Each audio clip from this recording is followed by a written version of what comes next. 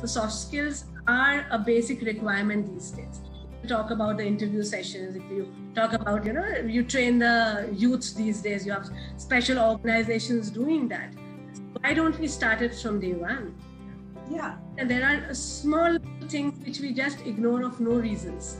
We think that these are not priorities. A child answers, the parent, if somebody asks what your age is, and the parent answers, he's 6 or she's 6. Why does the parent need to do that? Let the child be independent enough from day one. We keep spoon feeding the children, and the one day they're out, we let them exposed to the entire world all alone. So we have to create a generation which is rich in value system and super polished when it comes to showing their self in front of the people. And we need a community like that.